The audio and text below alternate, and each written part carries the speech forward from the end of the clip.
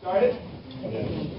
I thought this was going to be an intimate affair, but it's standing room only apparently, so that's good. We're happy to have so many people here. There's some chairs kind of in the middle, if anyone wants to find a chair. I'd like to welcome everyone here today. My name is Ryan O'Donnell. I'm the Ward 3 City Councilor. I'm sponsoring this forum with Ward 4 City Councilor, Unity Sheriff. And let me also note some other folks who are here today as well. City Council President Bill Dwight is here. City Councilor at Large Judge Adams is here. Ward 6 City Councilor Marion LaBarge. I'm not sure if I missed anyone else. But for the record, I'll also note that there's 5 councilors here, and we've taken the step of posting this meeting as a simultaneous meeting of the City Council ahead of time, just to make sure we're complying with the spirit of the Open Meetings Law. No votes are going to be taken tonight. This is just a forum, but I know that for the record. I also note that this is being audio and video recorded. So watch what you say. Make sure you're nice to your team, because it'll be on tape. I would like to say, I would like to start my long, boring speech. Actually, it's not very long, but it is boring. It is your fault, though, for coming to a forum on zoning. But I think it's important to kind of explain what we're dealing with here in detail before we get started. This is a case where I hope we can take public comment and translate it into public policy. And we're going to be working on an ordinance that, this is very important. If you haven't gotten this handout, there's a handout on the table behind you, Phil. Maybe we can circulate those so everyone has these packets. This is the ordinance that we're working on today. The goal is to go through this ordinance and explain to you what exactly is in there, what's not in there, and to get comments in as much detail as you want about each section. The goal is to create the best law we can with as much public input as possible. I would say that the part of the zoning we're dealing with is only one part of all the zoning in the city. I get made fun of because I print stuff out. I don't have an iPad, so I frequently print out stuff to read as opposed to do it electronically. And I printed out the zoning law, and I think I literally killed a forest in doing it because it's like this big. And that's to say that the zoning law is vast. And you may look at the packet that is being passed out to you, and you may say, well, this is great, but there's not enough on parking, or there's nothing on wetlands protection. Those things are in the code, they're just not in this part of the code. And throughout this forum, I want to be very clear with you what this ordinance does and what it does not. And subsequently, where your ideas fit into this ordinance and where they may fit in a different part of the code. So the actual packet bears some explanation. What you have is actually a pair of ordinances. There are 2 ordinances that we're dealing with.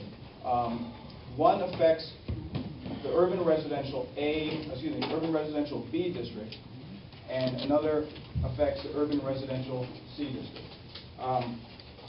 These are the districts I'm talking about. There are 3 urban residential districts, A, B, and C. A is the least dense, and C is the most dense. What we're talking about today is a series of regulations that sit on top of the other zoning codes and the other regulations that affect large developments that we define as developments of 7 or more units in the 2 densest residential areas. However, these ordinances are essentially the same. There's very little difference between them, and I want to just make sure you understand the difference. If you have the packet, you can look in the very back, and that is the ordinance for urban residential B. I've only put one page here because there's only one relevant page. I've circled the place where this ordinance differs from urban residential C. Essentially, in URB, you can have townhouses, and in URC, you can't. That's the only difference. The back versions of this ordinance are the ordinance as recommended by the planning board. This is the version that the planning board actually debated and voted on and passed out. The next, if you keep flipping, the next version are amendments that have come after that from the city solicitor and from the planning department. And by the way, I'm remiss at not pointing out Carolyn Mish, senior planner, who has also joined us today and will be very helpful in this process, I'm sure. Carolyn, you and the planning department suggested subsequent amendments, as did the solicitor. In the solicitor's case, his ideas were just, so this is a good functioning law. But these are amendments that don't, I mean, they exist, but they're conceptual. They haven't been adopted yet. On September 22nd, the Ordinance Committee is scheduled to meet next, and that is when these amendments and everything we're talking about tonight could potentially be adopted. That meeting is also, of course, a public meeting. Okay, and the final version of these is an amendment that I put together, which essentially reorganizes the others for the purpose of clarity. I think you should be able to read and understand these without having a PhD in urban planning, which, of course, I don't either. And what this amendment does is group each bullet by section. Buildings, streets and roadways, environment, affordable housing, and so on. So, because it's my forum and Councilor Sheriff says it's okay, that is the version that I want to go on today. And it will allow us to take each section by section of a focused conversation about each one. So that is my game plan today.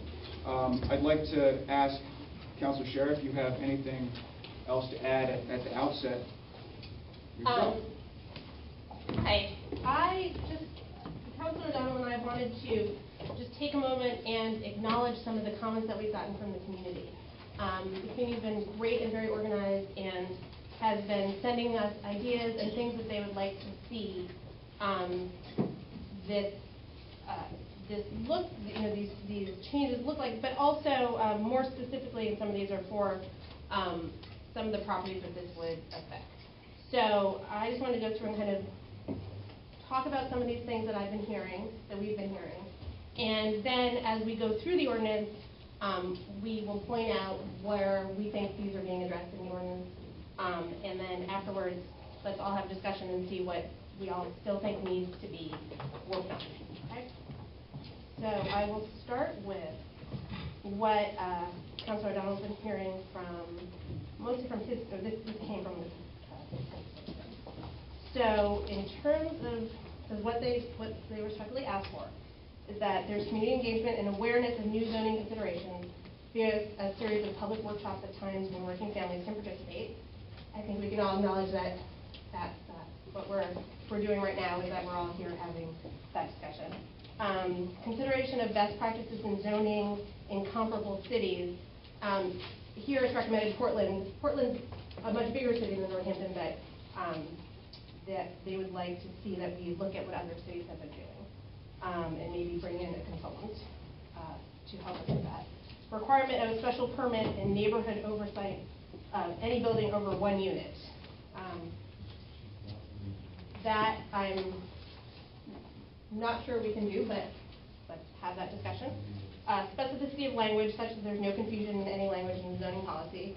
I think you just covered that. And concern about existing infrastructure in Ward 3, the dike, and making sure there's enough green space and permeable surface in both 3 and 4. And this is in particular in regards to climate change and what we all have to look forward to in the future with that.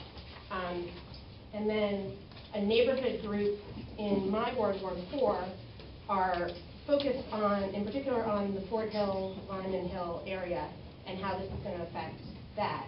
So this is a little bit more specific to that, but what they would like for that neighborhood is housing density on the 15 buildable acres of Fort Hill. This again is specific to Fort Hill. to equal that density that's in that neighborhood, so along Lyman Road. Now, that is, when you cross that onto the other side of the street, you actually change to URB, and Fort Hill is URC right now. So there's a difference there, but we can have that discussion about what it would mean to possibly change that back to URB, which is another thing that they want to talk about, and how if that would really be a significant change. That the height of the buildings there would be consistent with the neighborhood. Most of the buildings in that sort of South Street neighborhood area are 2 stories.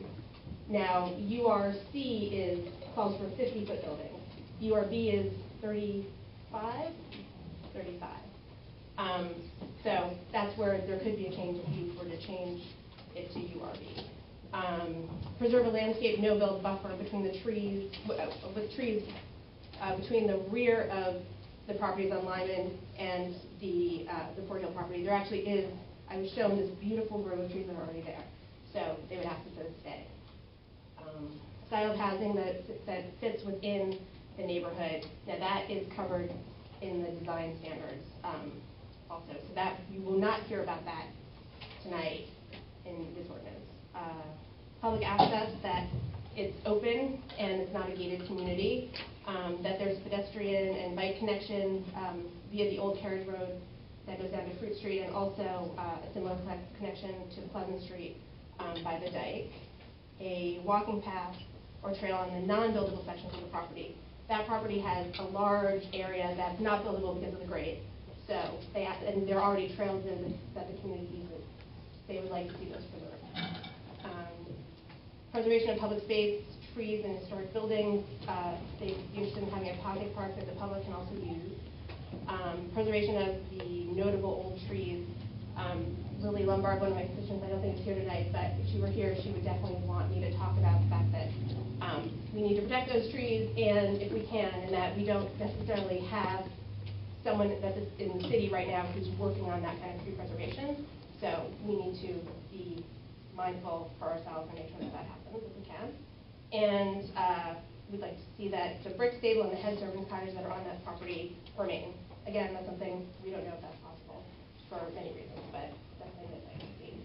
And traffic, of course, is probably one of the main concerns, that main entries are on South Street, and that we try and limit the traffic that's on those smaller streets like Lyman and the surrounding community. And that's it. So this is what we've heard from you, and we're listening, and Ryan's now going to go through. Can I just say, this is off. Should we turn the phone? I turned it off for noise purposes, but it also keeps the meeting shorter.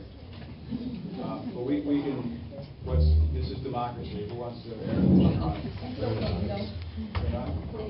For a while. All right. Can we get people inside and close the doors? No? All right. Tell us if you feel like you can't hear, okay? So never say I never did anything for you.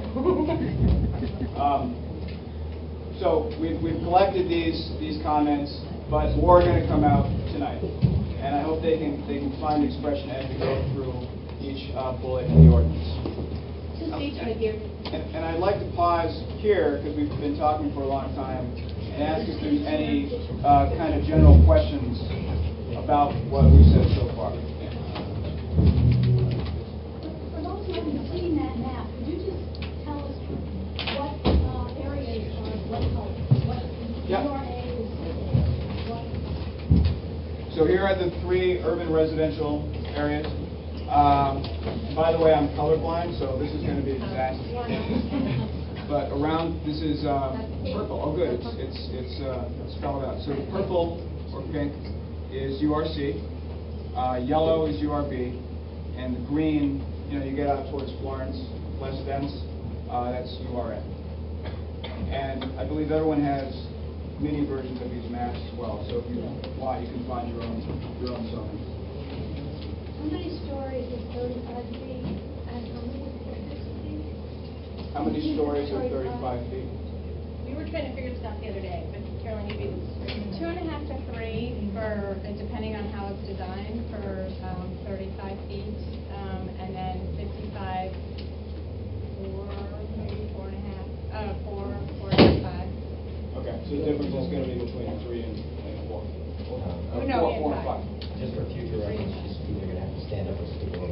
so that everyone can hear. That was very important. Do you want to repeat that answer? So the question was, how many stories does 35 feet represent in URB?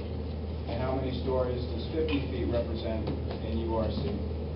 And the answer, if I heard it correctly, is 50 feet is going to give us what? Between 4 to 5 stories, and 35 is going to give us 3 or 4. 3.5.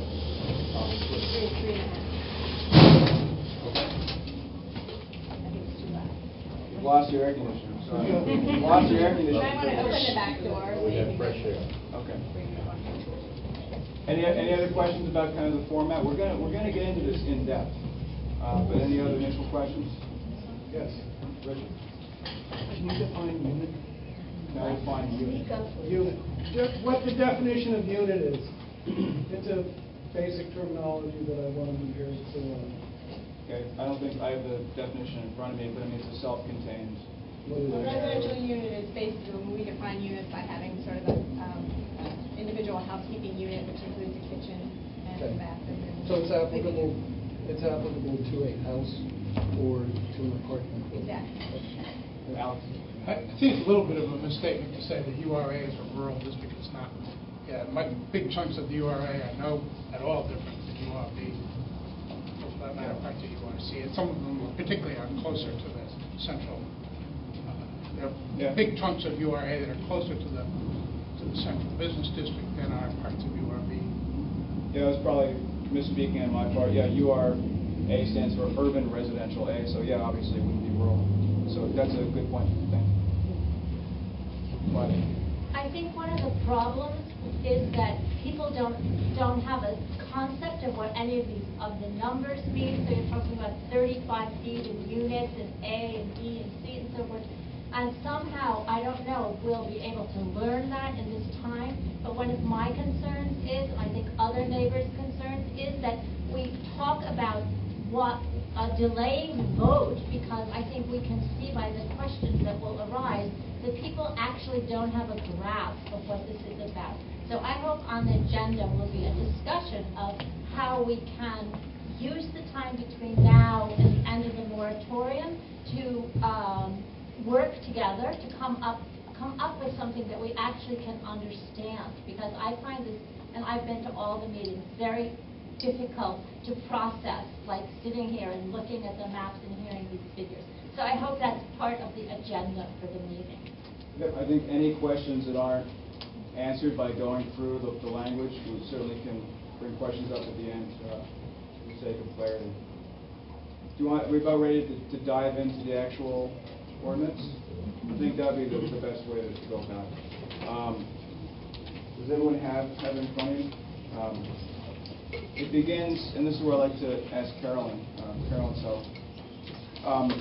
Because what we're talking about are rules for large developments. And so there's a process when those rules kick in.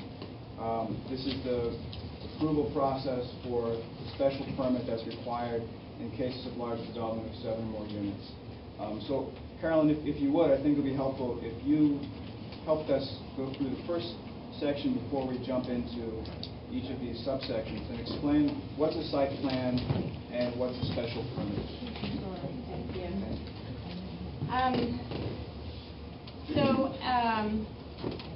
To reiterate what Councilor O'Donnell mentioned previously, this is really just sort of a bit of the entire zoning ordinance. And so I want to explain a little bit about sort of the bigger picture about what you've got in front of you. Section 1 talks about a distinction between site plan approval versus special permit.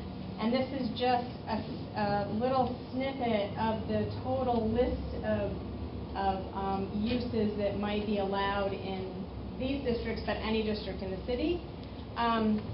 But we have a series of uses for each district that either are allowed by right, meaning you don't need any further approval, you just need to get a building permit, or whatever other permits you might need to conduct what you want to do on a property.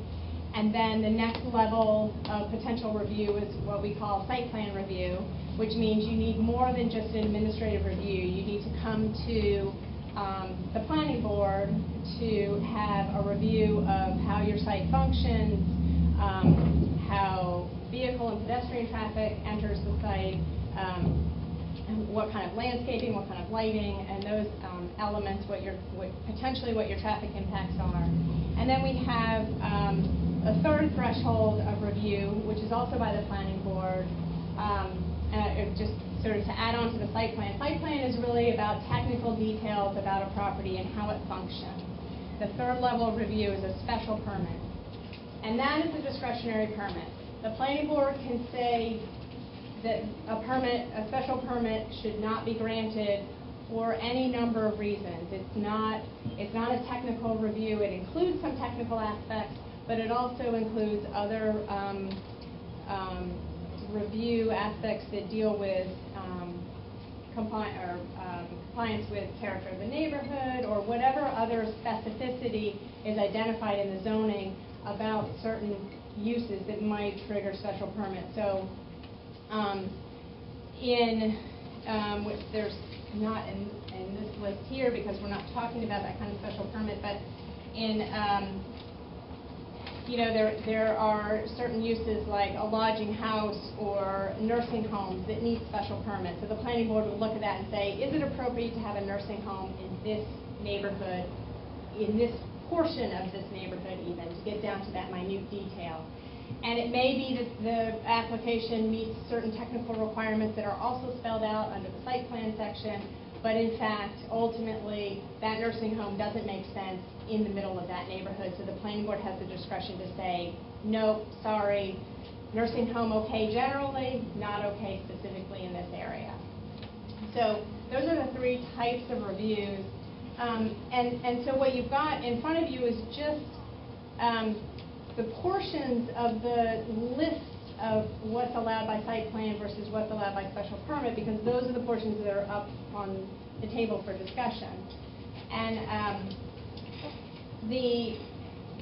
the bulk of our conversation tonight is going to be about those specific special permit criteria that address the creation of 7 or more units in the residential B and C district.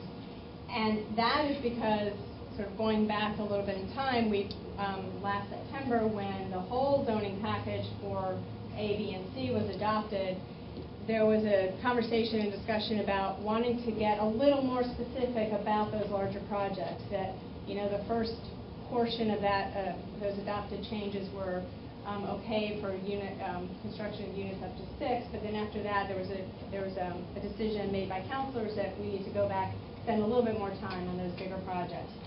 So, based on that decision in September, the 7 or more unit threshold is why we're here today and what we're talking about, because we've gathered lots of information about what people are concerned about throughout the neighborhoods about what should be addressed for those bigger projects.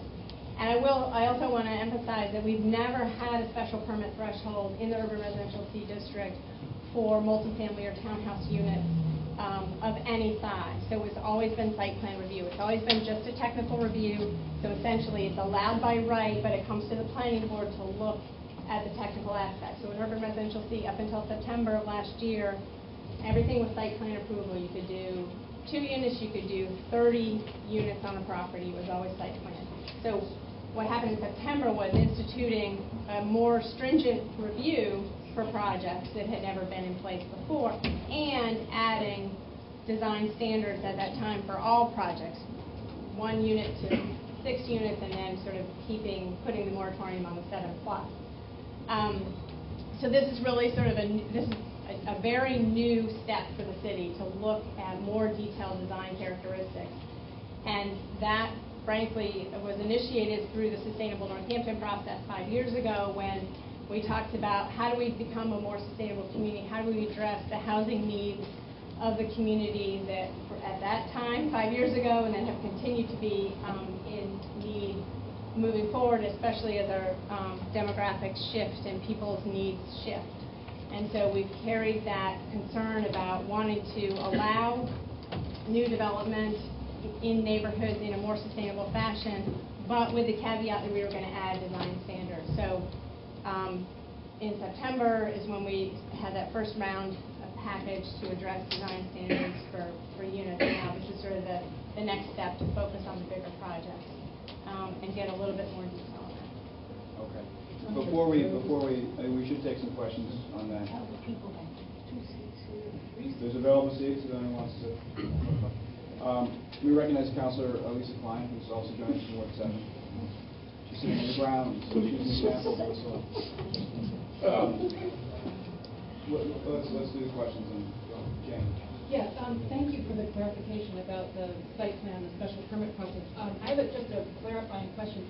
Do adjacent neighbors get to participate in these? Do adjacent neighbors learn of the potential building plan so that they're even aware to go to a planning board meeting? So anytime that a use is determined to be not allowed by right, so it might trigger site plan. And in fact, if in the table of use, if it doesn't say you need site plan, but you're building a structure that may be a multifamily or a townhouse unit of 4 units, but it's more than 2,000 square feet of construction, that also triggers site plan. So you might be allowed to do 3 units by right in a neighborhood, but it's more than 2,000 square feet of gross floor area, so that would trigger site plan. Anything that triggers either site plan and then also special permit goes to the planning board, which means it's a public hearing process, which means that all abutters and abutters to abutters that are within 300 feet. So essentially we draw a big circle around that every property boundary, and abutters are notified by mail. We have to post it in the newspaper for 2 weeks, and we also require now applicants to post a yellow sign on their property with the agenda and the subject and the nature of the project, the proposed public hearing. So that's for any project that triggers planning board review. Is there a question over here? Yeah, I'm just trying to follow the chronology because there have been these theoretical maximum densities tossed out. So were the densities set in September? Densities were set last year. Last year. Right. And were they bumped up from prior years? Was the density increased? Yeah. Yes. Okay. So now this is a discussion about design features at a higher density that has been adopted. These are regulations that, I'm sorry, I interrupted. Yeah. I mean, is that They sit basically... on top of other parts of the zoning law, including what was done last year to increase density. Okay. And if I may, I would like to make a quick comment on that. And I know that there are a lot of people in this room whose primary concern is actually not really the ordinance that's in front of us. Yeah. And I think that's fine. I know people, I can point you out, but I won't, who want to repeal what was passed. And frankly, I've kind of struggled with how to approach this. The conclusion I've come to is, I think that is a broader discussion that I'm not prepared to stand here and throw cold water on. I mean, that's local democracy. If you want to repeal a law that was passed or modify a law, I think that's a legitimate discussion. But during the course of this forum especially, I mean, I want to be very honest with everybody. What ideas could be accomplished through this ordinance and what would require another ordinance? You didn't elect us to lie to you or pander to you. So we're going to be honest about that, because there is a distinction. But that being said, let's get all the ideas out there. Some can be put in here, and some would need a different route. If I could just follow up on the question about did we increase the density. What we did was we analyzed what the build out of the neighborhoods historically in those neighborhoods and we had lots of conversation about what that means. So we changed the zoning to match what was in the neighborhood. And it happened that over time in the 70s and 80s, there was a big suburban dispersion of development and lot size requirements. The regulations got much bigger than what they had characteristically been in those neighborhoods. And this was sort of bringing it back to the way to match how those neighborhoods really were originally built. Yeah, no, I'm just trying to catch up. This is good, so we can be very clear what we're talking about. Any other general comments? Keeping in mind, we haven't even launched into the actual regulations yet, but Cynthia. Is the occupant density both human and animal ever taken into consideration during site plan approval? The number of people who would live in it, or animals who live in it. Right, because there have been some questions recently about animals, how many llamas you can have in your backyard and that kind of thing. So is there any, and also how many people you can have in a unit? I assume this is a Board of Health kind of question more than a zoning. Well, we do have, in another section of zoning, like Councilor O'Donnell mentioned, where the zoning is so, very specific about different criteria, and animals are addressed in a different section. We don't allow llamas in the city. You need 30,000 square feet, I think, to begin to have one animal, so. People still spit at me, though. I just wanted to follow up on Richard's question, just to make sure I understood your answer. So the density for more than 7 units has already been set, and so now the issue are the design standards that are accommodated in what was passed a year ago for 7 or more. So we're really talking about parking, roads, pathways, and things like that, not the basic density for more than 7 or less than 7. That's already law. That's correct. The only amendment I'd make is it applies to any number of units. And that's exactly right. So the amendment I'd like to work on today, the Ryan amendment, I really shouldn't attach my name to this. This isn't politically smart. Oh, never mind. Those are the sections: buildings and parking, streets and roadways, park space, energy standards, affordable housing, and so on. So yeah, you're right. Those sit on top of the density standards that we set. Bill. Thank you for that clarification. It's very helpful. Do these amendments supersede the density requirements, though? So, for example, if you had to so much space for parking, so much space for open space, so much this or that or the other thing, that made the density impossible. Do these take precedence over that? That's a good question. There's another document floating around. I don't know if we can get that from Mr. Newman. There's one in the back. But when we talk about density, we're talking about the amount of frontage you need to build something, the amount of square footage you need to build something. URB and URC, we're talking about 2,500 square feet per unit.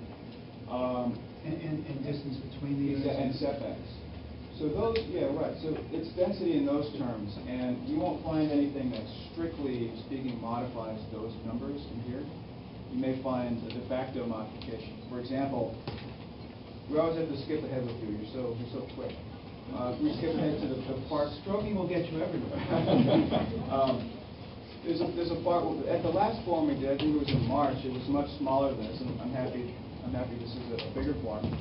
The idea was brought up of what about park space, and I think the original zoning said let's have park space, but I think it was you, Richard, said well let's make sure we have a certain amount of park space. So now we want to say have this amount of square footage per unit of park space.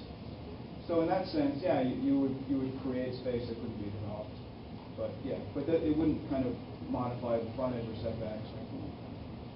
I think if I could add a little bit more to that, I think very much so these design standards actually could reduce the total number of units. So your first maximum, you might look and make a mathematical calculation about, oh, on this piece of property I could get 10 units because I have the minimum lot size for 10 units. But you determine that based on the requirement for open space or the park space, based on your parking requirements that requires a certain landscaping that's been included in this. So you have to break up your parking in a way that does not create a vast amount of asphalt in one space without having it broken up into little bits. I can't accomplish all that and still get my 10 units. I'm going to have to back off of 10. Maybe I need 7 because that's the only way I can fit my parking on the property. So some prospective developer might start with thinking, looking at the numbers and saying, well, my maximum is this, but then might have to back down off of that based on trying to meet all these other design criteria. Anything else? We haven't even started yet.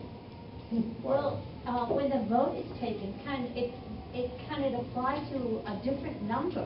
Could we decide to float the number 4 units and then, because 7 isn't set yet, that's correct. That was the imagined number, but now I think people are saying 7 is too many. That is an excellent example of some way that this ordinance could be amended.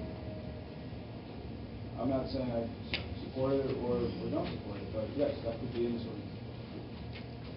I think you'd have to have another public hearing, you'd have to restart the public hearing process, because it was advertised at 7, and going back to September, with the vote was for 7 being the threshold.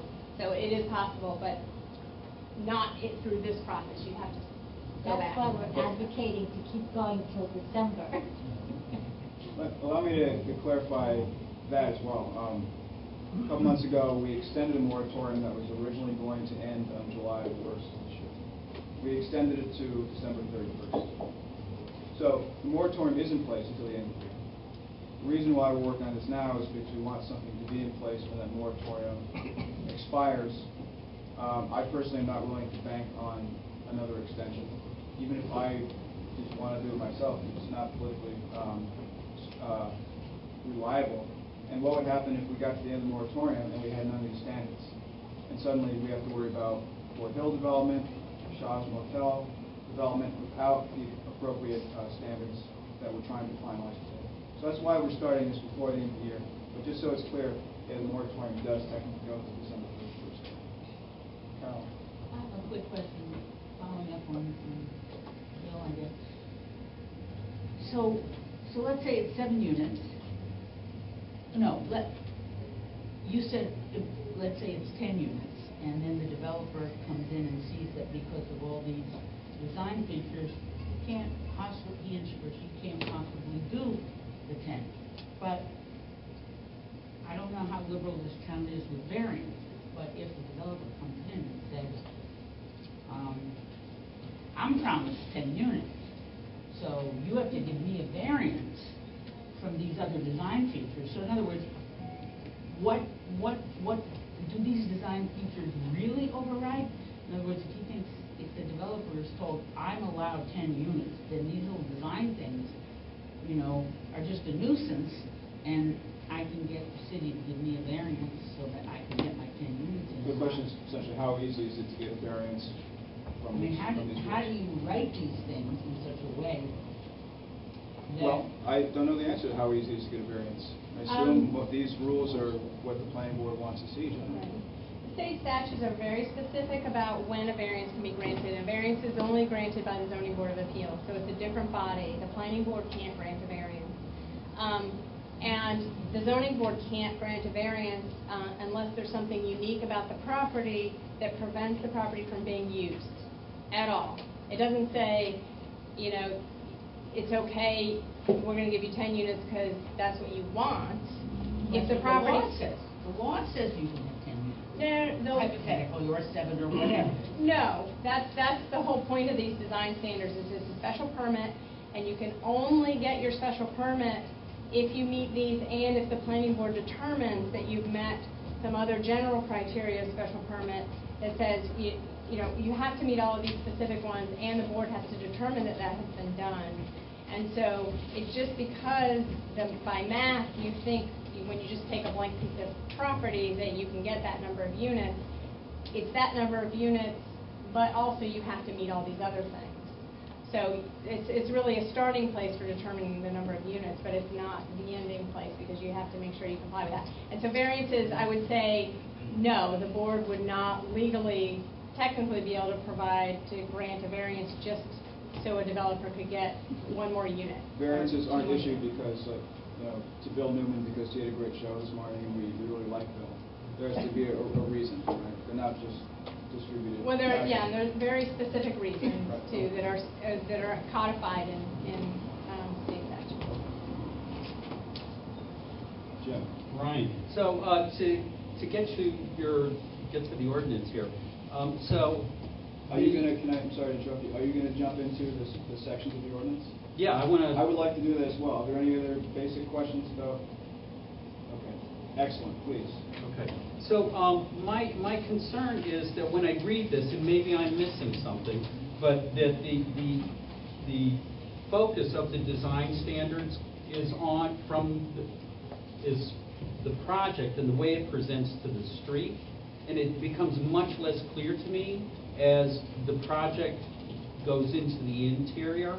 So from the street, you may have a structure that looks like the rest of the streetscape, But once you go in, it's not clear to me what kind of streets are there. It's not clear to me how those structures are going to relate to the surrounding neighborhood.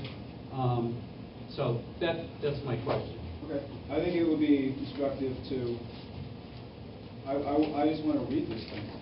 And if you have specific amendments that would accomplish some of those, for example, and they pop out for you or anybody, please suggest them. So now we're starting in the first section of the top version. A, buildings and parking. So the first part of this is, the first row of buildings along the street shall face the street and add to the streetscape. There shall not be any parking except incidental to a driveway or roadway between the first row of buildings and the street. So in other words, the parking lot is not in your front yard. Parking shall be located behind buildings or designated otherwise to minimize view from the street. So there's no parking on the street? There is parking on the street, yes, but there's no, parking lot, I guess, in the front yard, between the street and the house. Council? I just want to know what adds to the streetscape. That's a good question. That's a good question. What was the question? Oh, sorry, Councilor Adams asked, how does one know what quote unquote adds to the streetscape? And I would just say that I think it's part of the challenge of codifying planning language, I think the solicitor has gone through this and actually shaped a lot of the language up that was sort of vague into better language. But you were still left with these questions. How would you, all the language in here that may not seem precise and something that is sort of planning speak, for lack of a better term, how is that interpreted? Well, I think it depends, it's project by project, it's specific project by project, and so that's the discretionary part of the planning board as well, is to make that determination. So does this project, does it contribute to the streetscape? Is there a transition zone between the public and the private realm? And is, if a building's back is turned to the street and it's all, and everything is oriented interior to that, and it's all sort of blank walls along the street, I would say that doesn't add to the streetscape. So the planning, it's really going to be project by project. So the simple answer is the planning. I mean, these are the guidelines that the planning board is using when determining whether to grant a special permit. There's a lot of language in the Elm Street Historic District guidelines, which I think really flesh out these concepts of what people might be more or less comfortable with. An example is the design of a new building should respect the existing proportions of buildings in the district, particularly those of adjacent structures. And there's a lot of phrases like that, which taken as a whole, I think, really very nicely capture a lot of concerns of people in this room about big disruptive developments that look really different from everything around it and very disruptive to the fabric of the neighborhood. So I would hope that we can comb through some of that language which is in force and on the books already on Elm Street and bring it into some of our other historic neighborhoods. If there are specific additions that go in this section, that's what it's one. With regards to A, what happens if a property has more than one street? Because it says shall be in the back, not on the street. What happens if there's more than one street? Does it apply to property on all streets? Right, so I think I would argue that also is sort of one of the things that needs to be considered on a project-by-project basis. So if you're on a corner lot, we have the same thing for houses that are on corner lots or are through lots because they're, they have a backyard that's on a street and then the front of the house is on another street. So I think, again, it's context-based, and so the planning board needs to look at that and say, how are all those facades, in character or providing a presence on the street that is not, that's consistent with the neighborhood. But the intention is to allow the planning board to have the discretion to, in fact, say, put a large parking lot on one of the streets if the property is on two streets? No, I thought you were talking more about building facades at that point. I didn't know what you were talking about. But A says, the first row of buildings along a street shall face the street as the streetscape. There shall not be parking except so on, between the first row of buildings and the street. Parking shall be located behind buildings, so it can be behind one building on one street and on another street. So my question is this intended to say there will not be the parking on, because this runs through this ordinance, on any street? I think that's the intention. Is a public street, you need to have buildings front the street and not a parking lot, because that's not the character of these neighborhoods. That's not how these neighborhoods were built out. So you have to come up with some design that addresses that in a way that's appropriate for that particular site.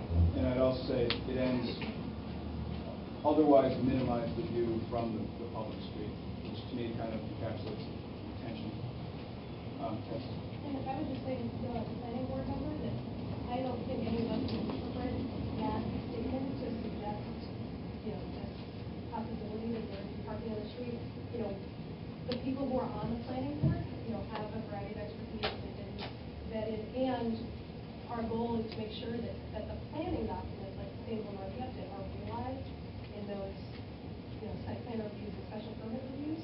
So I think, we've gone over this quite a lot within the planning board to make sure that, the intent is understood, that, when there's a street, whether it's got two streets or one street, the goal of the streetscape is the same.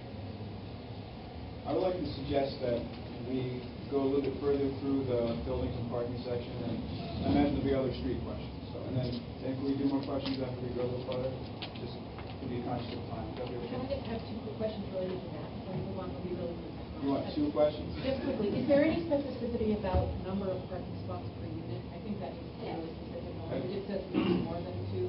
I think it probably should say each unit equals 2 parking spaces. And that's an example of something that resides as part of the zoning law.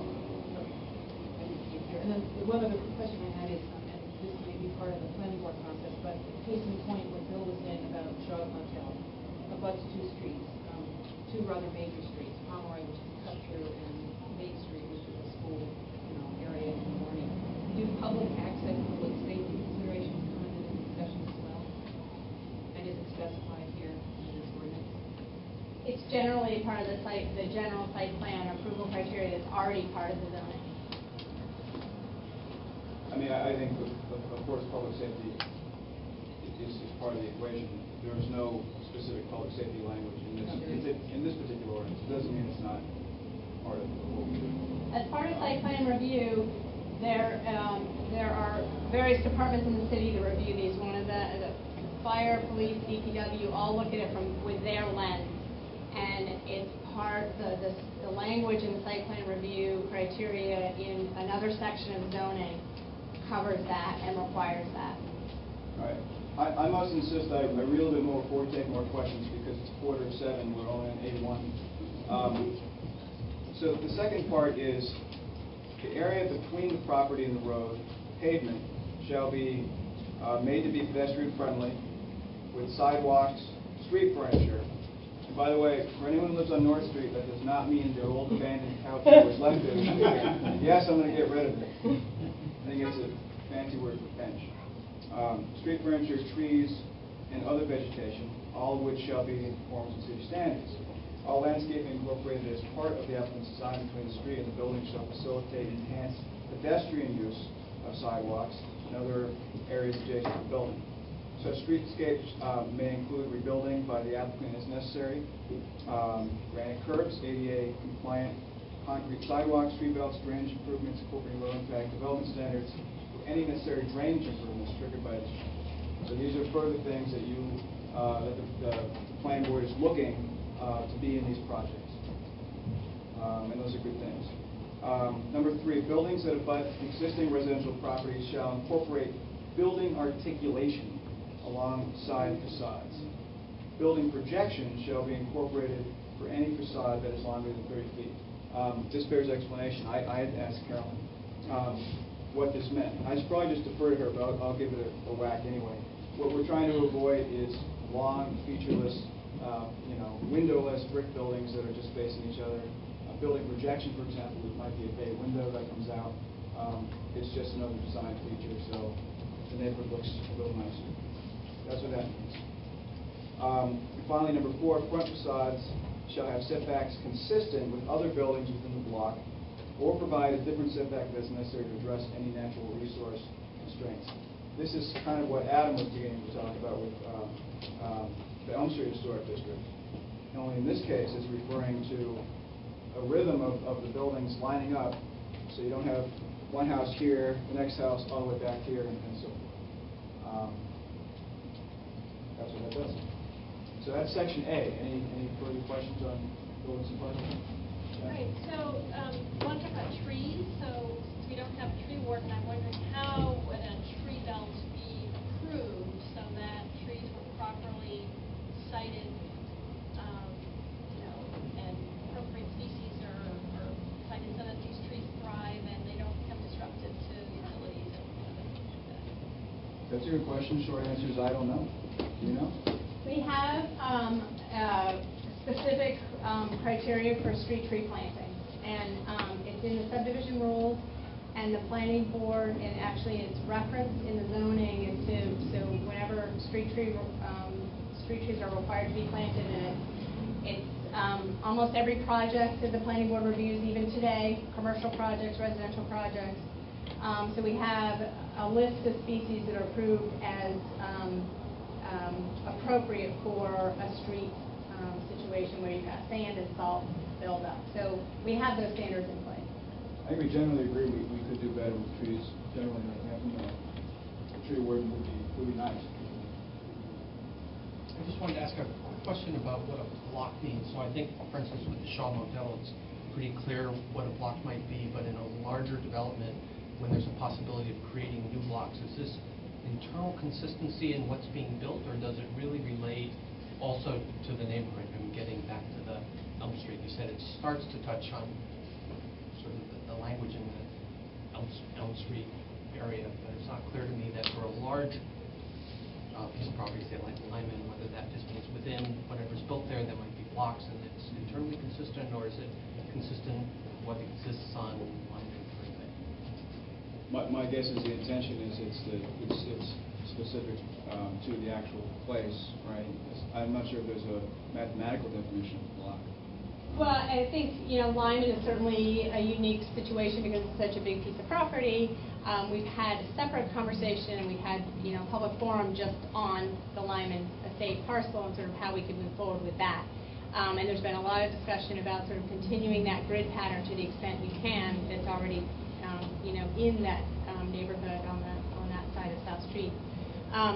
So further that, and Councilor O'Donnell's going to read those requirements for when you are incorporating new streets. But I think the idea is you'd be looking at the context of where your building is going. And so if it means taking the context of the surrounding neighborhood, there are lots of different kinds of buildings and structures in the South Street neighborhood. They're not all single families. There are, and so I think the idea is that you would build from that, and again, it goes back to sort of the planning board looking at that. Are you meeting all these design criteria, and how does it flow and connect to the existing neighborhood? Because those are some of the criteria that come next that Councilor O'Donnell is going to go through, is sort of how you make that transition. In number 2 under buildings and parking, where it says the area between the property and the road pavement shall be made to be pedestrian friendly, blah, blah, blah, another spec. It's unclear to me if this is the main street that's being built off of, or all roads within the property. Is this interior or exterior? When we get into the next section, more what we said about that, my hope is that it's the interior as well. Mine too. Yeah, no, I think I think the goal is to have sidewalks that connect to other sidewalks, and have sidewalks to nowhere, with the goal of having a streetscape and city blocks. But I think that's important. Yeah, just to follow up on that, in our neighborhood, as you know, there's some streets that don't have any sidewalks, or if they have a sidewalk on, I should say they have a sidewalk on one side but not on the other. And I guess, we're wondering at some level how, if there's a development going in, they could build sidewalks, but if there's a deficiency of them in the neighborhood or they're in poor repair, what kind of mitigation could happen to help that, to really truly encourage the pedestrians to not only example, my understanding of traffic mitigation, correct me if I'm wrong, is developers will pay into a fund that can, one of the legitimate uses of traffic mitigation is the construction of sidewalks. Am I wrong with that? Okay. I guess part of the issue though is land, you know, Right. is if somebody owns land all the way up to the road, that would require taking land on some of these streets, like William Street, for example, you know, and that seems. In a hypothetical situation that you're thinking about. Yeah, I guess I'm thinking in the end about how cramped these streets are, basically, and how difficult it would be to improve some of that from a pedestrian point of view. Yeah, I mean, my hope is that sidewalks wouldn't be, foisted on the neighborhood that didn't benefit from them. That would be part of it. I mean, not in any way make light of what you're saying. I think it is very specific in each case. I don't know if I answered your question. Well, no, I guess I'm just thinking of the whole, I get fixated on traffic and trying to improve pedestrian access to downtown. And I can see it being designed into the developments here, but how it connects to, the existing infrastructure is the challenge. Okay, well, I mean, that's a legitimate point that I'm happy to talk more about how that works with this ordinance. That should be one of the goals, for sure. Any questions, Mike? Yeah, to build on what he said, it seems to me there ought to be at a certain point a threshold where increasing the density of the infrastructure, that the streets are not big enough, and the traffic is fairly heavy. What is there something in there that's going to stop? Say, no, you can't put development in here because there's not the infrastructure? And it's surrounding sidewalks or streets. Well, I think it's principally governed by the density rules, right? How much you can build. I mean, Yeah, one of the evaluations is traffic, and it's in the ordinance currently, and how you might address that. There are many ways to address pedestrian safety if that's the issue, or speeds. We also know that part of the issue and part of the interest in trying to allow for new housing in areas that are close and walkable to services and schools is that people will not be using their vehicles as much, and we know that there's a trend that people don't want to have cars where they live, and they want to live in places where they don't need to rely on their cars. So there are a whole number of things that get evaluated in that context, and if you can build sidewalks where there's existing right-of-way, that's one way to address pedestrian safety, but there are other ways to address pedestrian safety that don't necessarily, particularly if the right-of-way isn't large enough to incorporate the sidewalks. Part of your question may also be addressed, again, when we get to this next section, which describes some of the infrastructure requirements for the street. I have one quick question. Everybody has quick questions. You've got a quick question too. The planning board used to have pre-approval sessions, private sessions. I think they were called Wednesday morning meetings with the developers, in which you had 2 or 3 people from the planning board and meet with the engineers and architects. Do they still have that? We've never had pre-approval. Approvals are only done in the public hearing context. We do a staff review to look at plans. We do have a review to look at plans to ensure that the design is moving forward consistent with the regulation. So you don't come to public hearing with something that's completely inconsistent with the ordinance, because that's a waste of everybody's time. So we do those initial reviews. But those meetings are not public. They are public. Are they posted? We don't post them because they don't fall under the public hearing notice requirement. So I want to take more questions. I also want to talk about streets and roadways, section B. Is it okay if I move on and do that? Could I just ask a question, building on these questions about traffic, and when, in an older neighborhood that already has narrow streets, when new development comes in, for example, is Lyman. So, you know, obviously within the development, the language covers how traffic would be addressed. But I'm wondering when, you know, in the context of the older neighborhoods that are already, where the streets are already not really adequate for the traffic that's on them, where in the language is that addressed?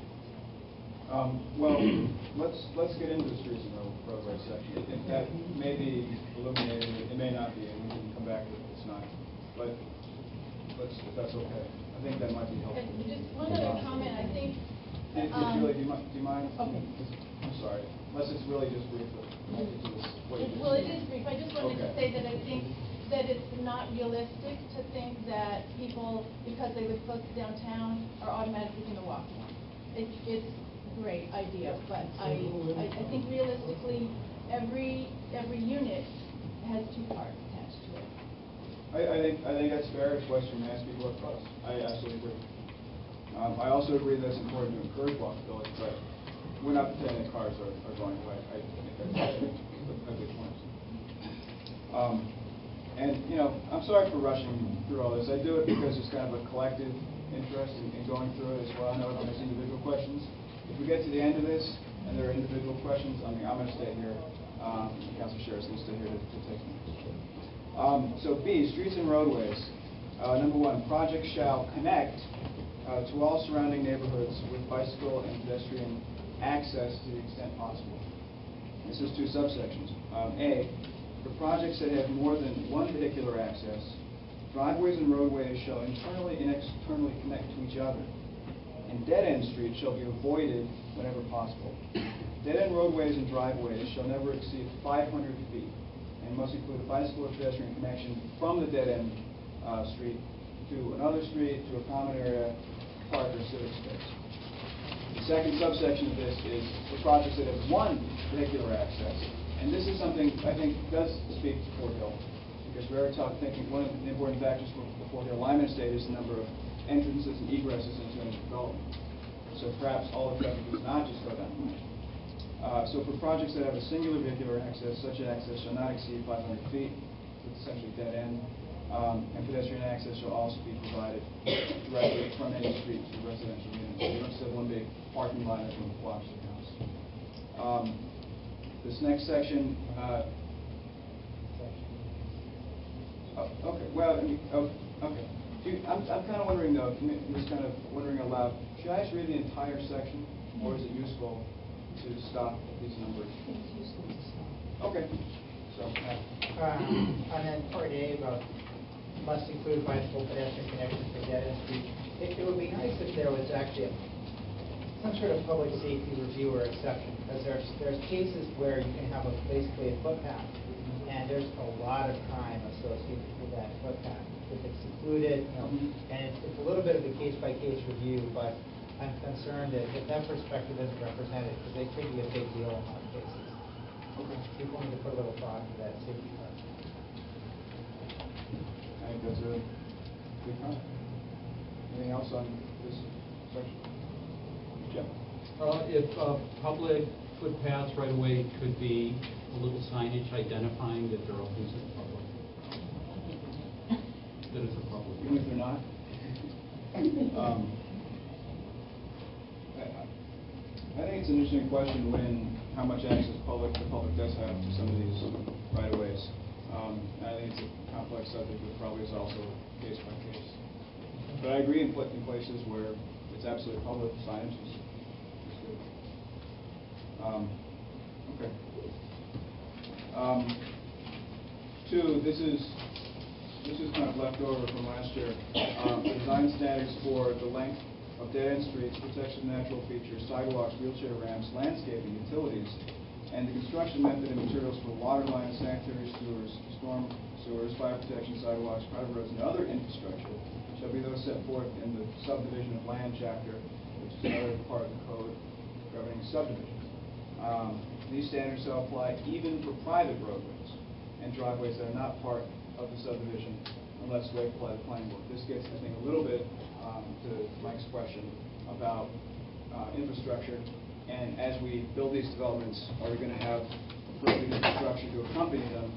And I think that is the goal. This section. Well, what would that mean? Rebuilding the roads in the neighborhoods and the sidewalks? Like, so if you're going to put something into, say, Henry Street, that Henry Street needs to be widened, I mean, what are you saying? That this, can you... I'm not necessarily saying that. As soon as you build a new road, that's the appropriate infrastructure, just like if you're building a private subdivision. That's all this is. I think the whole frustration is that the development will have very nice roads and sidewalks, and the people will come out into like the rubble of the neighborhood. And you know, it's already and it connects to the whole density discussion. We're talking about what is density and how do you measure it and so forth, and how many people already are trying to get through on these roads that are basically in the winter one-lane highways, or somebody parked on the road, it's not already a one-lane road. And so somehow this issue that Max brings up and others about the sidewalks and the roads is critical to the whole issue of whether we allow 7 or 1 or 0. I mean, and I feel like this is something that needs to really be flushed out more. I would just say that, I mean, I think if you look at the numbers over the last 10 years, the population of Northampton is in fact getting smaller by a little bit. Yes, but we're talking about adding more stuff in. I just wanted to, that's right. But even though we're getting smaller, I still support infrastructure improvements throughout the city. I think we should fix our sidewalks and fix our roads and have adequate infrastructure all across the city. And some of it is very old, and that's why we did the stormwater study, for example. Sorry. But you know, it's a case where there's less and less resources from the state government and the federal government to do critical things that must be done. But I absolutely agree that we should do it. I sort of separate it mentally from development, though. Whether we have development or don't, we should be fixing our sidewalks. That's my opinion, and I hope it's constant with what you're saying. I just want to comment. Oh, I'm sorry. As a resident of Fruit Street, where we have a driveway connection to Fellow House. We have McDonald House at one end. We now have the senior center at one end. We have Kale Apartments, which is not like the houses on the street. We certainly don't have 2 cars per household in Salvo or Cahill. It's a road that's often in poor condition and not well paved. We have a bus route on our road. Driving, I just accept that living downtown means it's crappy for me to get out of my street and onto my street, because I don't think that's going away. We might be one of the densest areas. We have a lot of people living there. We have people walking in the street all the time. It's certainly challenging, but I guess I know people are afraid and concerned, and that's why they're here.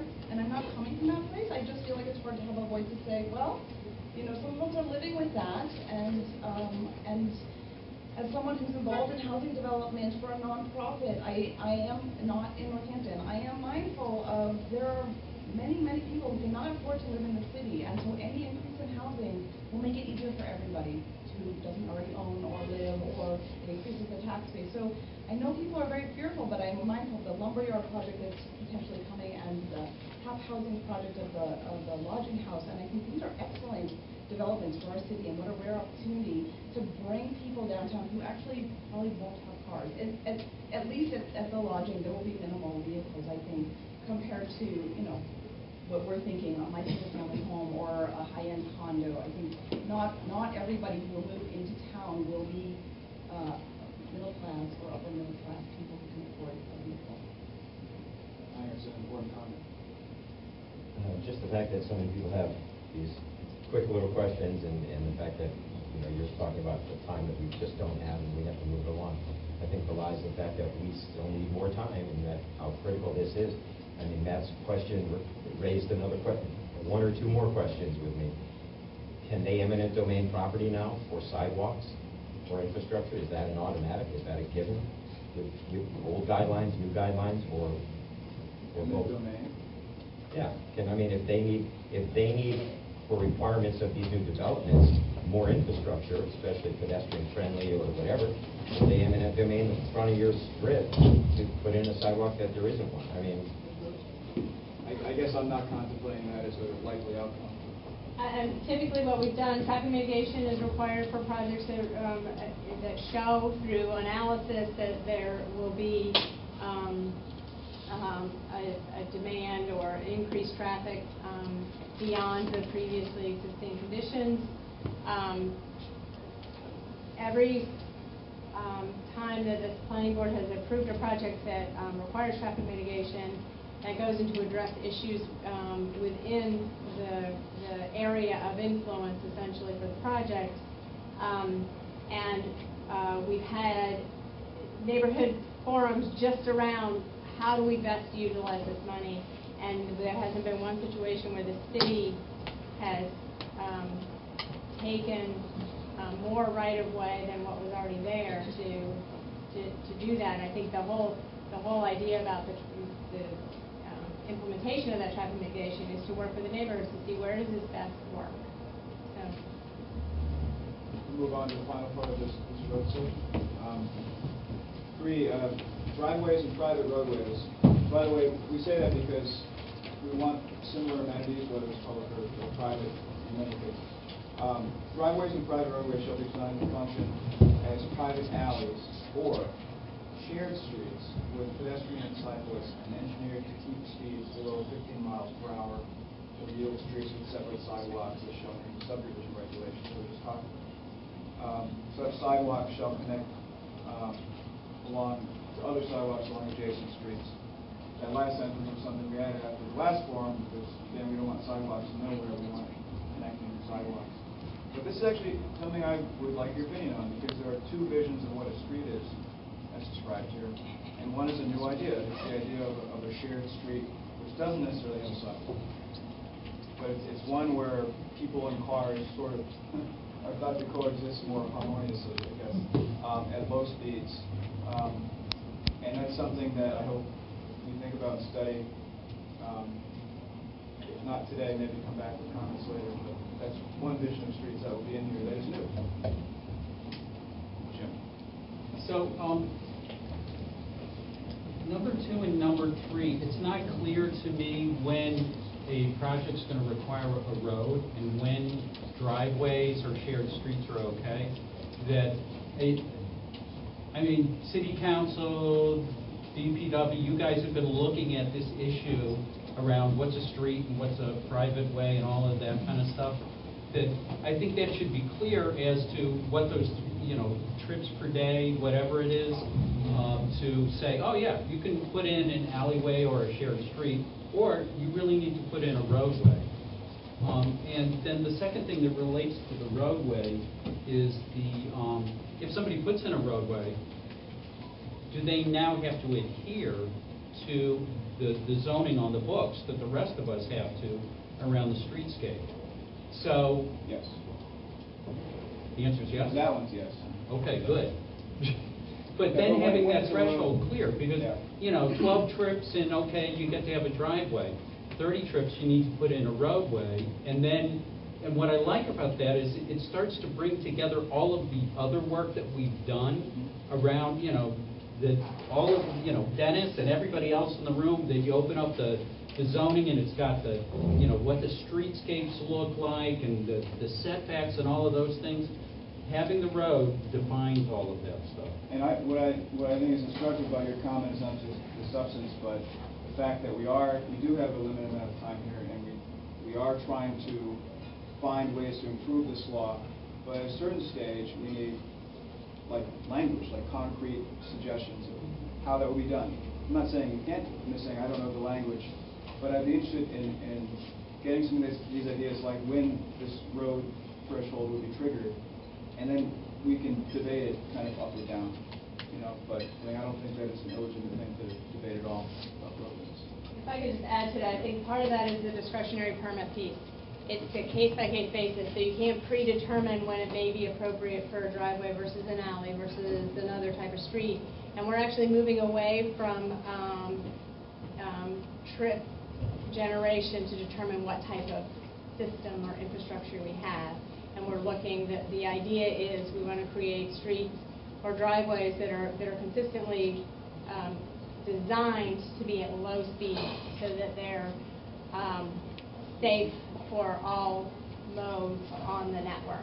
So cars, bicyclists, scooters, people in wheelchairs, walkers, the whole range. I'm curious how they've done this, and obviously we can't be reinventing the wheel. How have they done it elsewhere? What are those studies? And you must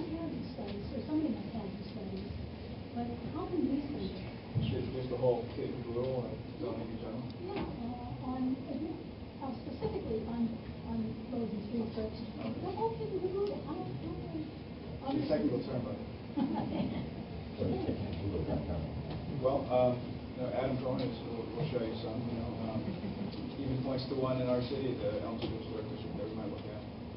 But I think your point is well taken that there's a wealth of information out there, and I think a lot of it has been looked at and integrated. I don't think we designed it in a vacuum, but I think your point, it's true that we can always learn from others.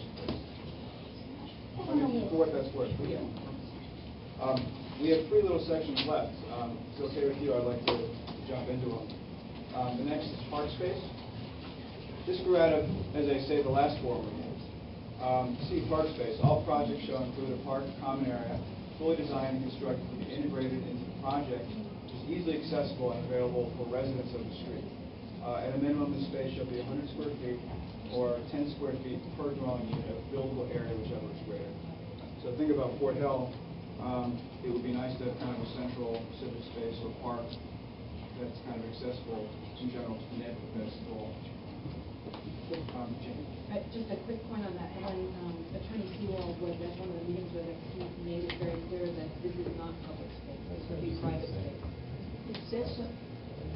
It says so in here. You read it as residents of the street. It says here available for residents of the project. Yeah. That's true. Just a point of clarification. It's not public, it's private. No, that's accurate. In fact, the amendment that I suggested was that you could have wiggle room on that if you made it available to the public in perpetuity, and then the solicitor said that was unconstitutional. I said, the Constitution gets me again. But no, it's technically right. It's a private development. I like to think that if we think about something specific like Fort Hill, that in theory we might be able to influence that. It's not an uncommon thing to wind up with, public parks. Anyway, that's an important thing. Any other comments on parks? Who's having a great time? Tony. Okay, good. That's one. That's something. D, environment and energy. Buildings shall meet one of the following environmental standards. There's 2 ways to meet this environmental standard. You can meet it the first way by being a home energy rating system at least 25% lower than the current stretch code at the time the special permit is requested. So Massachusetts is one of these states that allows communities to, Northampton has adopted the stretch code, and part of the stretch code is energy standards. So we're just saying you have to be a little better than what's normally expected for those standards. Or you have to be U.S. Green Building Council LEED, gold or neighborhood development gold certified building. So, please. I noticed that in the old version of this draft, the earlier draft, that it was, that this current draft is down, it was 45, down from 45 less, it's 25%, down from 45%. What does that mean? Less is better. Less is better? Just to clarify, it was 45, the HERS rating. It was based, the language was based on a specific number, a rating, and this is taking out the number so that the standard continues to change as the stretch code changes for the home energy rating system rating. So we're always a little bit right. I question that first because there's a new energy code going into effect, or it is in effect, that has greatly increased the energy saving requirements. And as Northampton being a stretch code community, we haven't enacted the new stretch code if we decide to take one. And I'm not sure if they're going to have an increased a stretch code on the new requirements. But I think to have to reduce your energy use 25% between the new standards is like reaching for a pie in the sky. I mean, one, it would make the cost of the construction exorbitant, and at some point, it's not even a payback when you get to that stringent energy standard. I mean, I think the LEED construction potentially is a better use, or I don't know. I just as a builder, I just find the energy codes are really hurting the consumer, and to go 25% more than the requirement looks like. So as a builder, could I ask you your opinion? You have a choice between A and B, so you could just do a LEED gold certified building. Well, you have that unfortunately, option they're for different issues definition. too, because LEED has to do with, sustainable materials and stuff. They're really two different issues. Sure, but And I the mean, way it's I- written out, for better or worse, you have the option, so what's your opinion on the lead part? Well, the gold standard's the highest. I mean, you may want to, is the highest, but you could do a lower than a gold standard. And I just don't, I think this ordinance should just say should meet the energy, the building, the energy code requirements. Because I think 25% is asking way too much of a developer, considering the really big increase in the energy codes that just went through. Yeah, I think it's a good point. I'm not a developer, and I guess I would need to see more data on that before having my own opinion. But okay, I mean, it's good to know that's your opinion as a group. Anything else on energy? All right, here's the final, pretty much the final section, affordable housing. Building shall meet one of the following standards. This is just like the other one. You can meet one of them, not both. First, 10% of the units shall be affordable, as defined by the definition of affordability, which is, Tony says she can help me. It is 80% of the area median income. So basically, it's an affordable unit, and if you have a 10-unit project, one of them has to be set aside for affordable housing. Why? If you have Because seven of them, we need you to. have half of them? No, you round up. Well, you cut the people in half. But I mean, I think the goal here is we want affordability in Northampton. We also don't necessarily want to segregate that affordability in one part of town. I think we want, when we're building large developments, I think part of it should be affordable to. That's the goal behind it. Yeah. How do you deal with that thing that was just brought up, that not everything's divisible by 10? I think you would round up. So I think you could also write it a minimum of 1. Is that fair to say? That is, and there's also an option here. Do this stuff, and they do it regularly. So there's a gap, and we've known that, and we've had a housing needs assessment done to say that there are several areas of housing need that are not being met for. Also a changing demography, people who are single, have 1 kid or 2 kids, or don't have any kids or what have you. So there's this whole discussion about we need more than just the big homes and the affordable homes. We also need everything in between. And so this is really to get at the, and in fact, going back to January, February, when we had a forum specifically targeted at the Lyman estate, there was a lot of discussion and agreement that we need to try to encourage smaller housing types. And so this is really specifically evolved out of that conversation. So how do we get to making sure in the special permit process that we can get, there are a whole bunch of goodies that the city wants to get to meet the goals of sustainable Northampton. And so one of them is trying to continue to integrate subsidized affordable housing into projects, but also encourage different size, different scale housing. So that's how it came. And I agree, there's been a lot of discussion about labeling it as affordable housing. I think maybe the category could be changed, because affordable housing definitely has this definition of that 80% area median income. So we could certainly change the category, but I think there's been a lot of conversation of trying to meet both of those goals. Yeah. Can I just get a point of clarification for a second? So these proposals are then used for, in 7 units or greater, they have to get a special permit and then a site plan, correct? So these are the standards to be used for the site. For the special permit. For the special permit, not the site. Okay. So if this then is subject to interpretation, then if we have standards like this affordability, standards that maybe the committee agrees on when they go to give the special permit, can't you, given the appropriate language for the goals that you're trying to obtain, can't you then interpret it specifically for that development?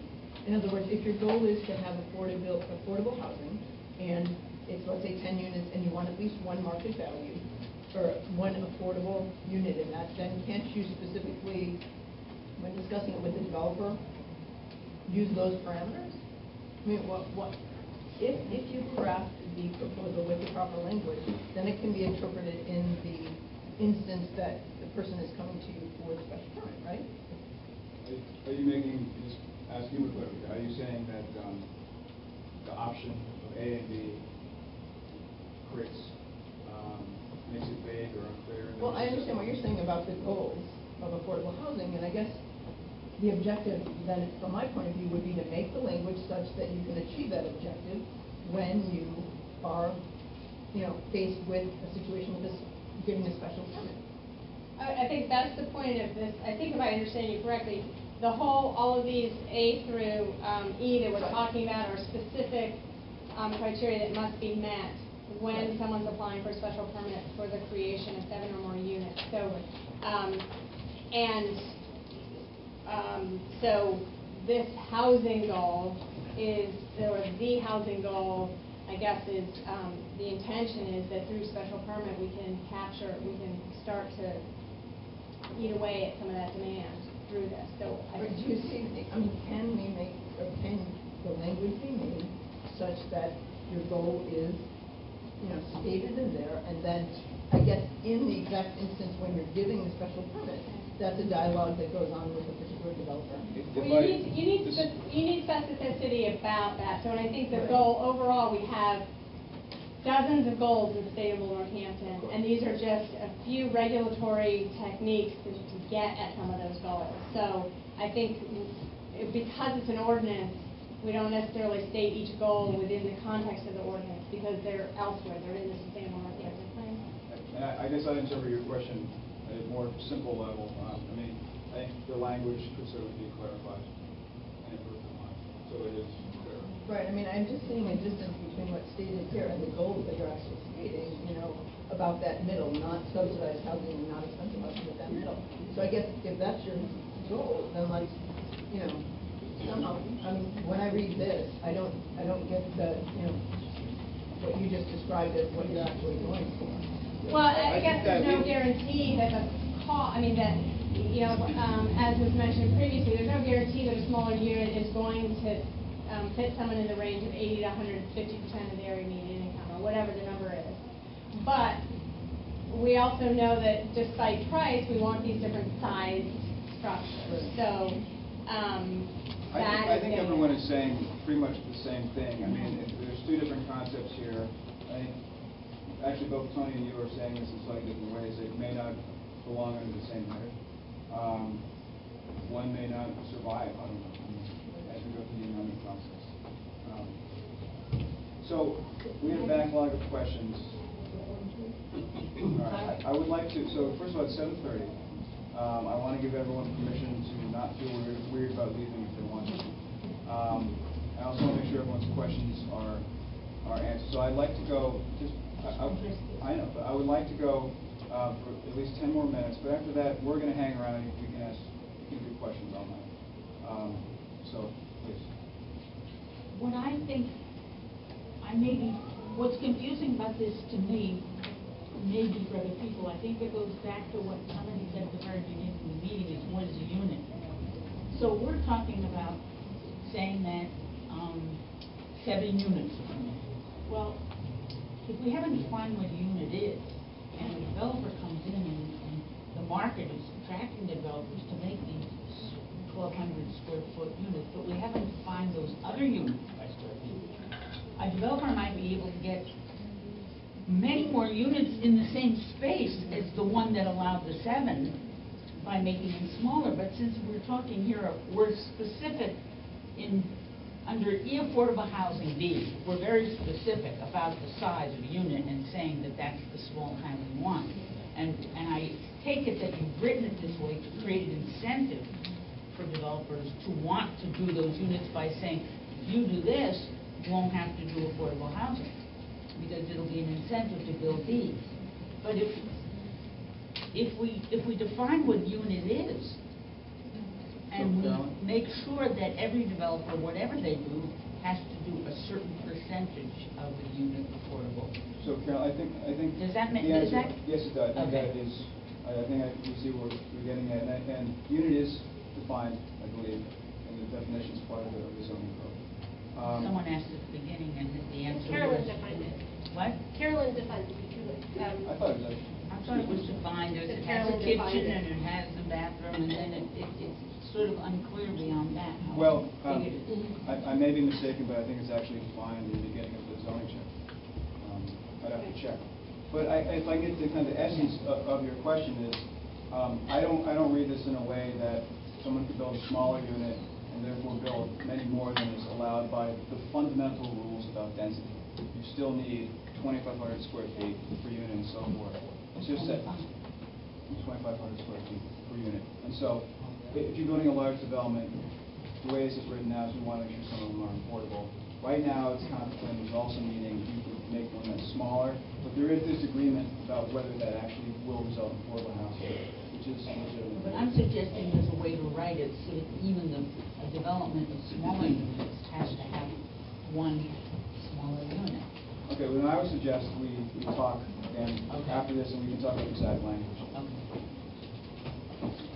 Yeah. Yeah, so it seems to me that a lot of the questions we have are answered by the existence of other parts of the law, the ordinances and the codes of Northampton. So we're not putting everything in here because we have a sustainability document, we have something about traffic and streets.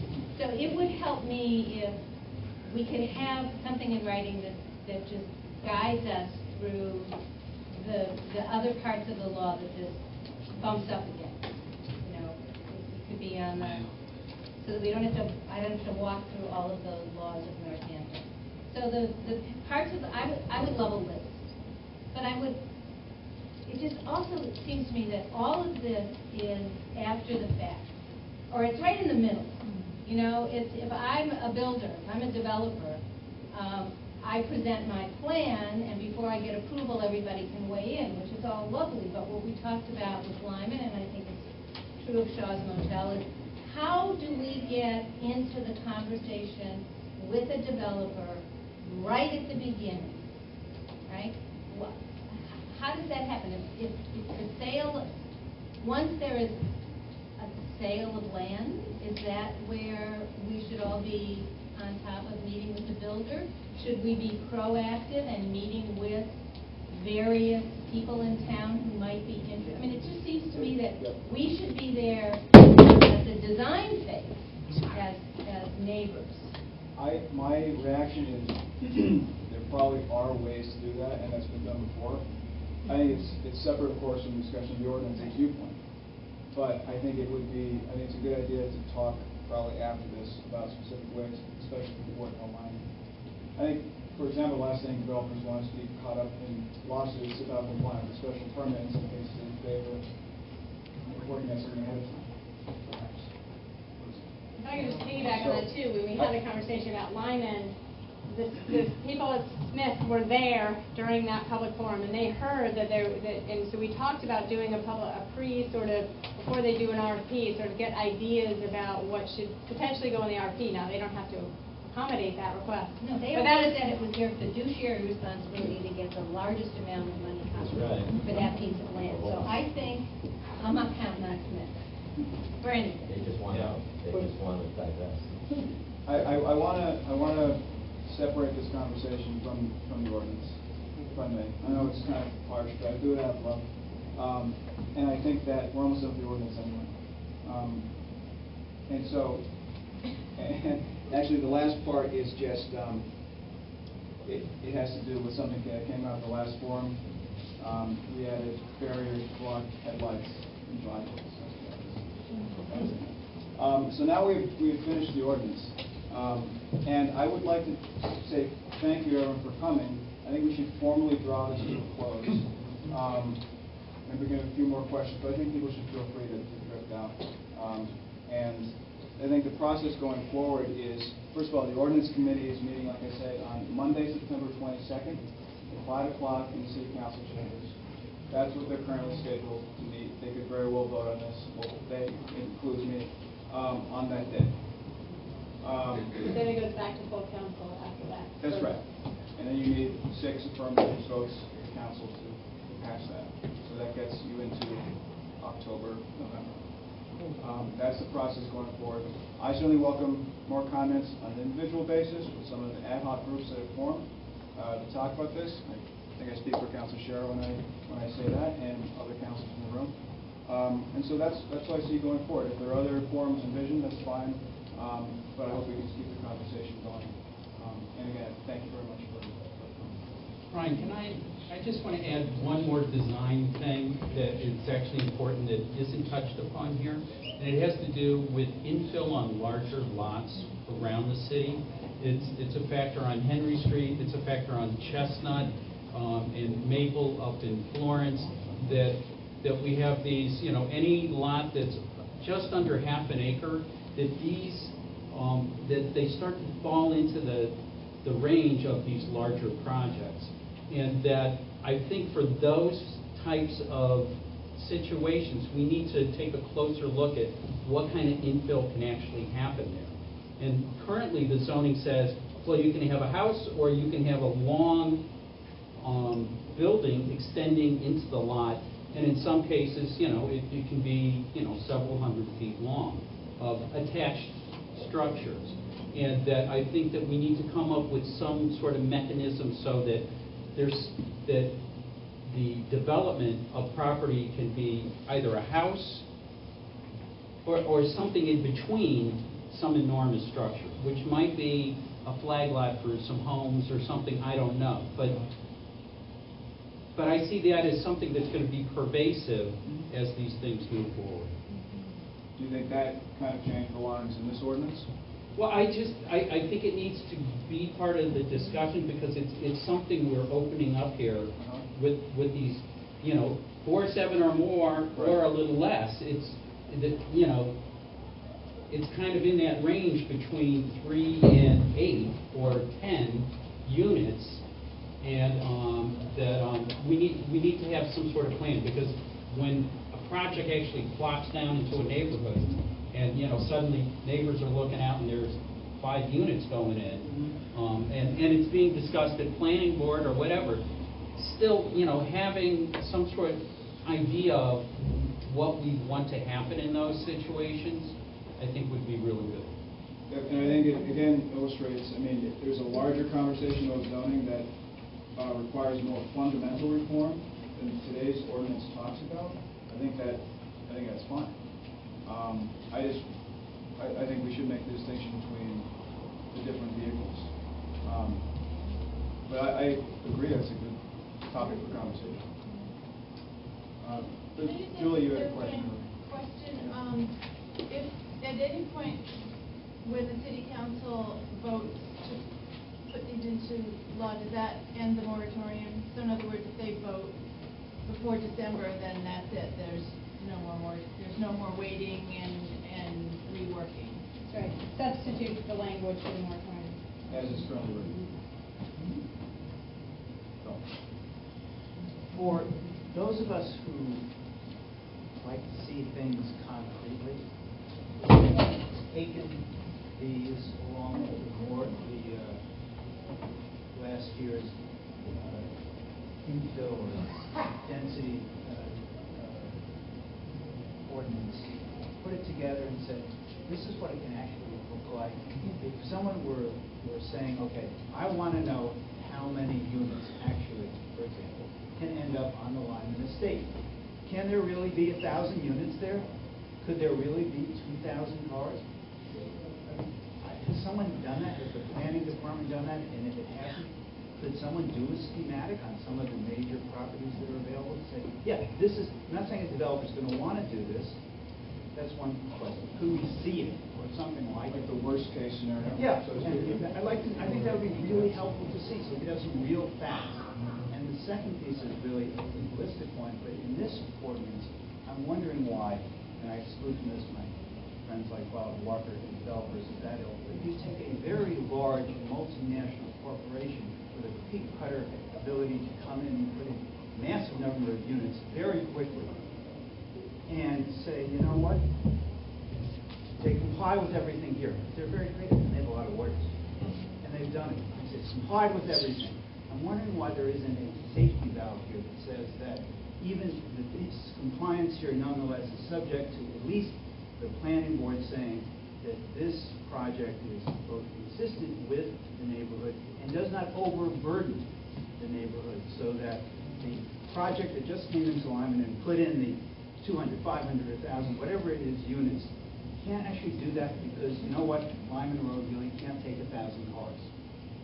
This is kind of what I was. And I think there should be a safety valve here, and I don't see the safety. That's why planning board, that's why this is special permanent and discretionary. And But they're very it's not totally discretionary. The planning board cannot make it up as it goes along. The planning board does not have carte blanche to say, oh, we don't like it. Yes, it's got to meet reasonable requirements of the planning board, but it meets, as I understand the zoning laws, it meets the basic requirements of the city ordinance. The planning board does not have carte blanche to say, oh, we just don't like it too much, we're done. There's other language in the special permit criteria that apply to all special permits throughout the city that talk about consistency with neighborhood character, and there's a whole litany of things in section 10 of the ordinance that's about special permits. Back to Dale's point, I think it would really help if you lay that out. Yeah, To the community. I think that would be good to have everyone review. Okay. I mean, I don't know if everyone saw the documents I put online before this meeting, but I mean, I'm happy to follow up with further documents, and that, if I can find that could be one. I just wanted to add to underscore Bill's point. Ryan was kind enough to come with us, and I know Councilor Sciarra has wandered through the area because you go there a lot yourself. But we've done a few walking tours to just show people in parts of Ward 3, this is what the zoning laws would allow to happen here, so that you can actually see it. There could be 12 units here, there could be 17 units here. And I think it might be really helpful before anything else happens to organize and maybe allow people who'd like to come on such a tour to look at the different neighborhoods that we're talking about, Lyman, Shaw's, wherever else in Wards 3 and 4, and have a look at what this really means. Because the language is all fine and good, but when you put this language into the existing infrastructure of these neighborhoods, which differ widely and which are already fairly dense, and many of which have roads that are only one way now, Williams, Pomeroy, these, no matter how many traffic commerce you put in and how many times you say, well, the speed limit will be 15 miles an hour, if you add 50 cars, it doesn't matter. You're still causing havoc. So anyway, I would invite people to join us if you'd like to go on a tour. We'll make some announcements, and please join us. Thank you. Yes, sir. Well, this is kind of directed more towards the Fort Hill, but is there a method in the city to petition the city to actually change the zoning of a district? Is there a process to do that, where the residents of a ward or of an area could petition the city? Because with Fort Hill, and if you look at the map, it's a very black and white parcel of land there. The upper Fort Hill area is so residential and attached to the URB section, whereas the lower part of that, which borders Con Street, is definitely a URC applicable type of area. And I'm wondering, is there a method where the neighborhood could actually get together and petition, get a vote, and ask the city to change the zoning in that one parcel? And does it have to be started by the owner, or can it be done publicly? To answer your question, I mean, it's a city form of government, so you would have to do that through your representatives. What we tried that in the Ward 3 neighborhood on Henry Street. We tried with Owen to get it separated to make a different zoning thing, and it failed. Nobody supported that idea. As far as this, right, Jim, that we were, this was Owen was We looked trying. at the differences between URC and URB and found that they were negligible in a lot of ways. But it is something that we still are entertaining. But, in the Fort Hill area, I mean, the URB zone, zoning is much more, is much more logical for that area, to keep the height down to 35 feet, which is typical of the residents in that area. Which in turn would if I can respond keep the population of a potential development area. Yeah, no, I guess I'm not adamantly opposed to map changes. I just think they need to be debated and be thoughtful and serve as broad a group of people as possible. I mean, Well, I think If you that's look the at- residents of can I- the. can I of the say- This people will help that you live answer there. your question. Here's the Lyman estate. And I think maybe one of the points you're making or suggesting is this yellow is so close to this that you might as well make this yellow too. Then again, excuse me? And that's. And then again, but on the other hand, Yeah. this is yellow, and you might want to make the red. What he's saying is you can't close up my form. For example. You should have seen me, I failed kindergarten. But the other hand, I mean, if you look at the area around town, it kind of makes sense to be the densest, since that is what surrounds town. So that's all to say. I'm not opposed to it. I just think we have to debate it and have a thoughtful discussion on it. But so, Bob was, I think you were asking what would the process be? Yeah, The and process. how do you start that process? It's a legislative change, just like this ordinance, unless, Ryan, I don't think makes there's any sense way on the map, to. but it doesn't make sense in practice. And I think, so Joe says it makes sense in the map, but doesn't make sense in practice. Other way, I agree, so it doesn't make sense in practice. That's a beautiful chunk of wisdom. Should have been talking to the conservation committee decades ago about it, but to just say, oh, it looks like it should be dense, so let's build on it, that's a beautiful chunk, and to me, the crime if it gets developed, that's right, oh well. Well, What's gonna the happen? point It's gonna get the developed. point that I was making is that, in fact, I don't know, I think that the point of view I raise is legitimate, it could be wrong. The point of view others have raised are also legitimate, and they could be wrong too. It's something that you're competing philosophies. And it's the map, it's the fundamental basis of all the other zoning sits on top of the map. So it's very important. But, I mean, like I said at the onset of answering the question, I'm open to discussing a map change. I just think we have to be thoughtful. And again, it would be separate from the ordinance, which is just a nation. Well, I'm just going to go back to the point I made earlier and responding to some of the comments that have been made, especially the woman from Fruit Street who said, living in town is this way, you have too much traffic and it's noisy. I don't believe it has to be that way. And I think what Kathy was asking about is like, where are models where cities who are where we're at have faced this in a very creative way. And one of my own personal frustrations is that we come to meetings and a plan is in front of us and we're reacting to it. But I feel like we haven't had and we're not city planners, you're not a city planner, none of us, or maybe people know more than I do, but some of the people on this zoning matters, which is a local, citizens committee, wonder whether the city would bring in an outside person that would just from an outside perspective offer us what they see from what their city or from their experience, just without looking at what our plans are, and see if we can't come up with something that's sort of more proactive, and then and also extend, and then I'll shut to extend this until January, because I think you get a sense from the meetings that people have a lot of questions and a lot of concerns, and I don't know how it would be resolved by September. I'd like to say, just first of all, before, probably everything I say is not something that's music to your ears, I'm just trying to be honest with you, number one. And that's why I talk about the different challenges, different philosophies about the map. I'm just being honest. People have different ideas.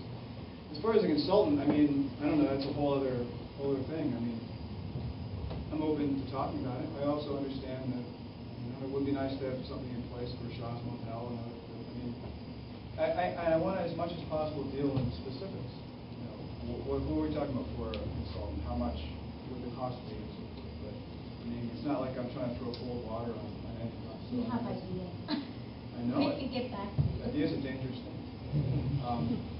Any other, sir? I just had a quick question. I got here late. I don't know if this is already discussed, but historical preservation. There are a few really nice buildings there. I really think that any plan you have with it really should involve some kind of preservation of those buildings. And, the other thing you might get lucky and someone might buy this and just want to preserve the buildings and not build anything. That's a long shot, but who knows? Yeah. Open our wallets. How much do we have? I might have $20. No, we need more. But okay, that's a valid point. And actually, Councilor Sheriff and I have talked about that with regards to those two buildings on the campus. I mean, I heard certainly some developer could build around those buildings, have those in their plan and build something else as well. I think, I lived on the neighborhood that Smith College basically ripped down and built a building. Oh, okay. So I'm definitely into historical preservation. I don't think we do a good enough job of this. Just my opinion. Okay, no, thank you for raising that. No one else has raised that. We have historic preservation back in sentence. Anything else? We talked about that at the other meetings. I think we talked about the possibilities and gave ideas about preserving the mansion and also, yeah. Go ahead, Richard. No, well, it goes to this map thing, because I was just thinking Carolyn's comment that the planning board, in keeping with the neighborhood. And the interesting thing about the Lyman property is that line. If you use the determinative neighborhood as Lyman, Columbus, and Monroe, you have one thing. If you use the neighborhood as Fruit Street, you have a whole other thing. You know? Well, even So- within those, you have many different. Yeah, I mean, so there's it's, not, so there's it not a becomes, single. yeah. So it's a choice on the part of the planning board, which But way you they can't go. build down into that part of the No, I don't, but I think it mean, would probably lean- there's I a imagine it would lean towards the topographical. Lyman side. Yeah, there's a topographical, there's a feature Right. there that sort of forces that. You know, that whole area used to be Ward 4 until bureaucrats in Boston changed it for, that Lyman's estate used to be Ward 4. And no matter which ward it is, it affects, and this is not taking anything away from Ward 3, but it affects the character of the Ward 4 neighborhood most dramatically and in a larger quantity than it does Ward 3. And again, that's no disrespect at all to Ward 3. It's, the map lines, my point in it is the map lines do not designate the reality of boots on the ground, of what's in the situation. So thank you. You would be honored. I think that in the last comment, I think it's 2 hours. Let's call it to a close, but